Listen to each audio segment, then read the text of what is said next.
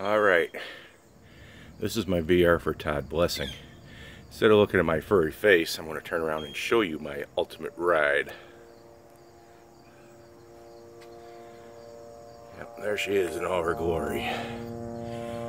2000 Harley Davidson Screaming Eagle Road Glide.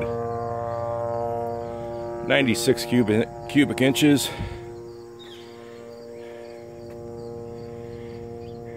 Stage 3 kit, Thunderheader 2-in-1. Got a tour pack and everything on there. Got my fairing and my radio, blowers, and of course a helicopter has to go over right now. Jeez, it's so fun videoing outside. She's a little dirty right now, but that's my ultimate ride, my friend. I picked this baby up 3 years ago. She only had 12,000 miles on it. I don't even know what I got right now, but it's a little dirty right now. She needs to be cleaned and detailed.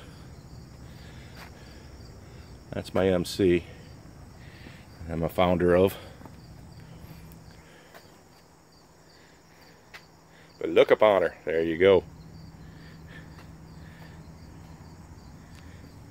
Now, you also want to know what our ultimate road and riding was. My ultimate ride is US 129. Sorry, the camera's a little shaky.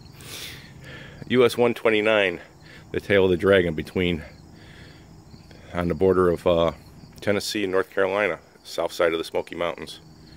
318 curves in 11 miles. It's my favorite road in the whole world.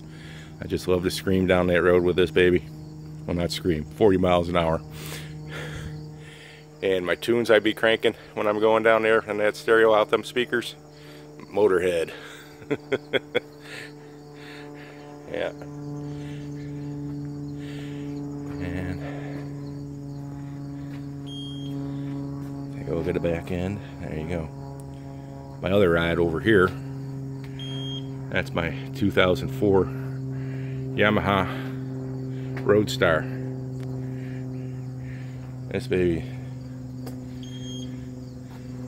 we got 102 cubic inches of air-cooled V-twin on this one. Back when I bought that in 2004, it was the biggest air-cooled V-twin you could buy from the factory. Because like I said, the Harley was 96 cubic inches back then for their Screaming Eagle for special orders.